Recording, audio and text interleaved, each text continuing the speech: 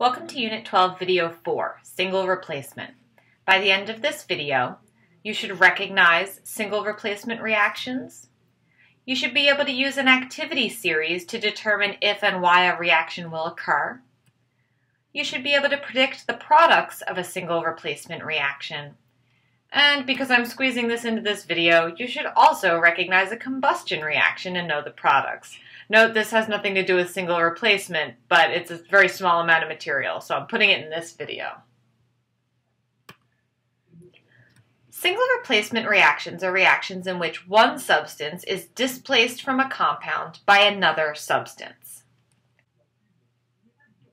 The general scheme is A plus BC yields AC plus B. In other words, an element by itself comes in and displaces an element from the compound and bonds with the other element in the compound to yield AC plus B, which was displaced. There are three kinds of single replacement reactions. We can have a metal replacing a metal. For example, in this case, magnesium metal replaces gold metal to form magnesium chloride and gold.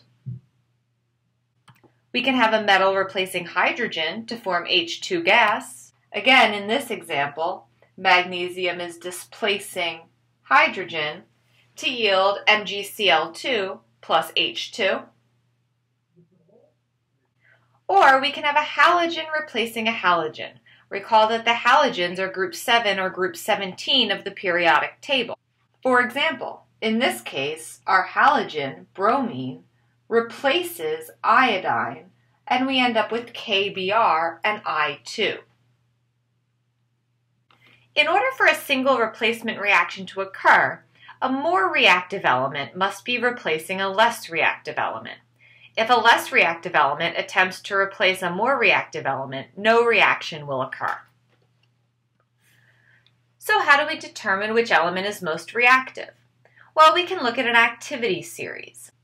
In this activity series, we see that the most reactive elements are at the top and the least reactive elements are at the bottom.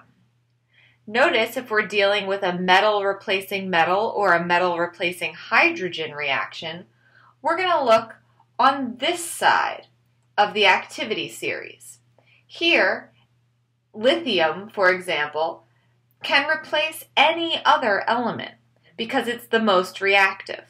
Whereas on this list, gold can't replace any other element on this list because it's the least reactive. If we're dealing with a halogen replacing halogen reaction, we can look at this side. Here we see that fluorine is the most reactive and can replace chlorine, bromine, and iodine, whereas iodine is the least reactive and can't replace anything above it. We can use the activity series to predict whether or not a reaction will happen, and from there we can predict products. Let's look at the first one together. Here we have potassium looking to replace iron. So let's find each of these on our activity series. Here's potassium up near the top, and iron is slightly further down the list. Since potassium is more reactive than iron, it will be able to replace iron in this reaction. Therefore, a reaction will occur. In this case, potassium will displace iron, giving us solid iron, solid because it's a metal, and potassium chloride. Since potassium has a positive 1 charge and chlorine has a negative 1 charge, we get KCl. And because it's an ionic compound, it's going to be a solid. Now we need to balance the equation, so I'll balance my chlorides by putting a 3 in front of KCl, and my potassiums by putting a 3 in front of K. This is now a balanced single replacement reaction. Pause the video here and try the rest on your own. Note that a reaction may not occur based on the activity series. If this is the case, just write no reaction. When you come back, I'll reveal the answers. Welcome back. Here's what you should have gotten.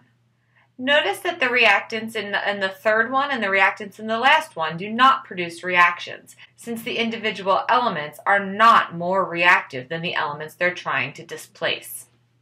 That's all the information you need for single replacement reactions. I just want to cover one more type of reaction while we're here. That's a combustion reaction. A combustion reaction is easy to identify because it only has two products, CO2 and water. So anytime you see carbon dioxide and water in your products, you should know that you have a combustion reaction. Combustion reactions occur when fuel, usually a hydrocarbon, a compound containing hydrogen and carbon, react with oxygen to form CO2 and water. Here's a few examples of some important combustion reactions. And again, the products will always be carbon dioxide and water.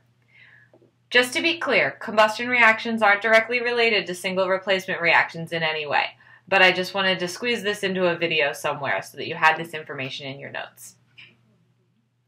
That brings us to the end of this video. Let's review our goals. First, we learned to recognize single replacement reactions as reactions where one element displaces an element in a compound to yield a new compound and a new individual element. Then we used the activity series to determine if and why a reaction will occur. Elements that are more reactive will replace elements that are less reactive. Then we learned to predict the products of a single replacement reaction, taking charge into account. And finally, we looked at how to recognize a combustion reaction and to know the products are CO2 and water.